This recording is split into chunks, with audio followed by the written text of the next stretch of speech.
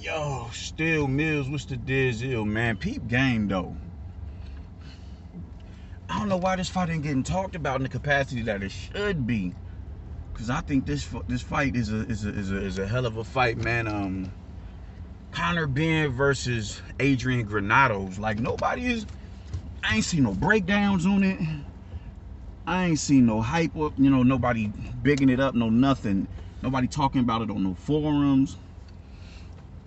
It's getting put to the back burner by everything else, man. I'm like, yo, me personally, I'm becoming a huge Conor Benn fan, man. I think that dude is the dude is the goods, man. He's a dog. I think that's mainly, I think he's one of the cats who would have success in the North American market because of how he fights. He comes to fight. You dig? That nigga's a dog, man. Like, he ain't shit sweet. He come in a brawl. And I think with him and Adrian Granados, he's really gonna be able to showcase that. I just went and watched him in Formella, and how he was fighting. He's entertaining the folks, man. Like, he's entertaining the people with how he fights, because he's coming to rumble.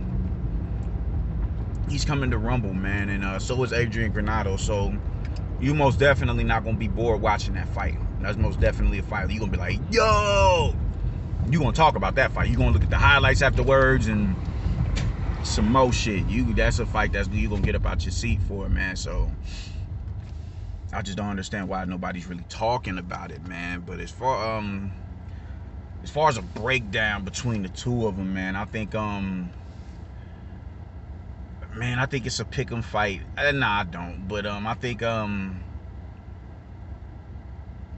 one of them will be there. Each one of them will be there to be knocked out, or hurt, or whatever you want to call it. If you know what I mean, it's a lot of people who say, "Oh, he ain't really getting knocked out. He was out on his feet. The ref stopped him. The cut stopped the fight. Whatever. It still goes down as a knockdown, man." So both of them will be there to be put in that situation. Both of them will be there to be stopped. Both of them will be there to be cut. Both of them will be there to be knocked out, knocked down, whatever the fuck ever. It's gonna be a brawl in there, man. I just think and I think when you look at Adrian Granados, man, that dude is a workhorse, man. He comes to fight. Volume puncher, hard puncher. Really nothing that stands out about him, like, yo, outside of his heart and his will to win, and him just really being a workhorse and going in there to fuck you up. And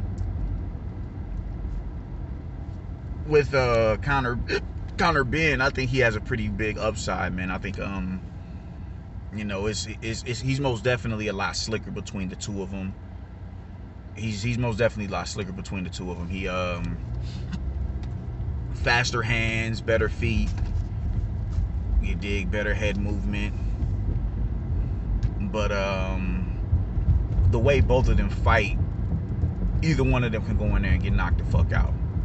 I mean, look at how fucking Adrian Granados did Amir Imam. Now, granted, that was some years ago and some wars ago, but nonetheless, he was able to eradicate a dude who had, like, after that, you barely hear about Amir Imam. You dig? Because people was just like, it was Amir Imam. He got stopped by Adrian Granados. So you dig? I don't think that should have been a knock against him, man. And he just hasn't been able to get his feet back under him since that loss. But both of them will be there to be hit. Both of them will be there to be hit,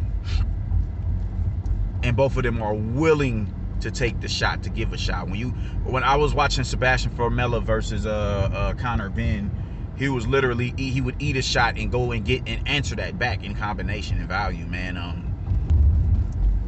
And that's where I think because with him, Conor Benn, I think he's slick defensively, but he does get a little bit, he gets wide in the, you know what I'm saying, when he's in the pocket, and he drops his hand a little too low in the pocket, and it causes him to get hit. You dig? Even when he after he gets done moving his head and he goes back to advance, and he was still getting clipped with the jab. You dig? Flush. You dig? And if Sebastian had respectable power, that fight would have been a lot different. And when you look at Adrian Granados, he has the power to really gain and garner your respect. So I think that would be something that he should work on. He didn't get an opportunity to work on it with Samuel Vargas because how fast he got him up out of there. But nonetheless, you grow after every fight. If that's, if you're still in a position of where you're able to learn and adapt to your game, you dig? So I think that's something that could be problematic when you're dealing with a cat like Adrian Granados, because as slick as Amir Imam was, he just didn't let off of the gas. And if you ain't got the gas, I mean, that takes energy to sit there and slip and dip and bend at the waist and everything. And when you getting into the 9th, 10th, 11th, and 12th round, if you ain't got that tank, you getting stepped on. So I think that could be a problem for him right there. However, I gotta go with Conor Benn in the fight, man. I think he had, it's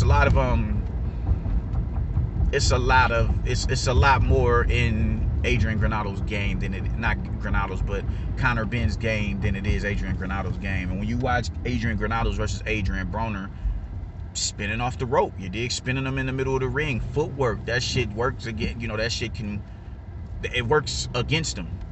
It flusters him. Get a few shots off and get out of the way. And Conor Benn is a really, really, really, really good counter puncher, man. I just think he can get time with the counters also, because he loads up a lot. He loads up a lot on those counters, man. So it's a few things. It's a few holes in this game that could be exploited. But I don't think Adrian Granados, I don't think he has the requisite skill set to do it. So I'm thinking Conor Benn is going to win the fight. I think he's going to win it unanimous decision. I think he has more skill.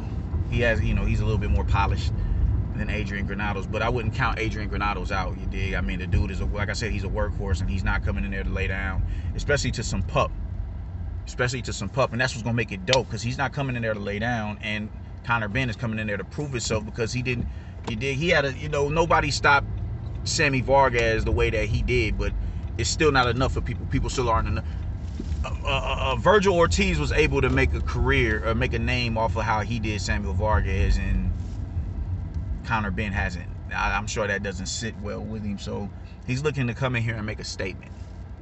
He's most definitely looking to come in here and make a statement, and I think that's what he's gonna do against Adrian Granados, man. And yeah, that's how I feel about it. I just think he's more polished. I think